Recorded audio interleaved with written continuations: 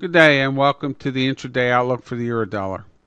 Minor consolidation below the 127.30 pivot point would suggest that tight 125.90 to 127.25 range trade is corrective in nature to preserve the downtrend for the next leg of the decline to test 125.65 and probably even 125.25 support.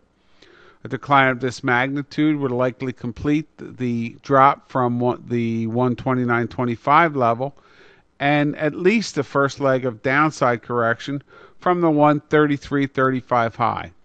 This would allow for an upside break of the 127.30 pivot point and a reaction back to 129.20 again.